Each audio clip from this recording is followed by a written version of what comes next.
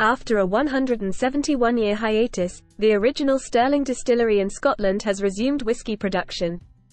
The distillery, located in Stirling, had stopped producing whiskey back in 1852, so this news marks a significant milestone for the city.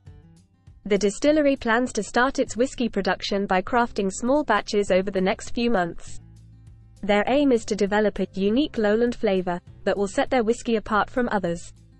The general public can expect an official release of Stirling Whiskey in late 2026.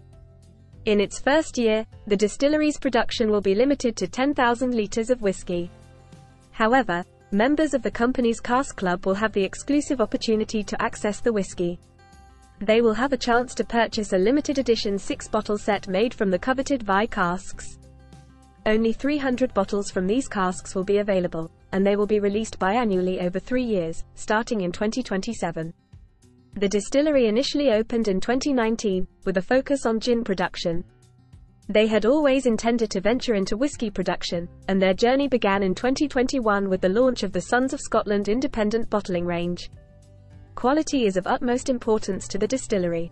They emphasize the use of high-quality water, yeast, malted barley, and carefully selected casks to craft whiskey with rich flavors.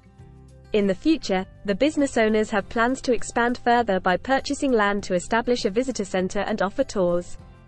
To achieve this, they anticipate making a substantial investment in the 7 figures to increase production from 10,000 litres to 200,000 litres.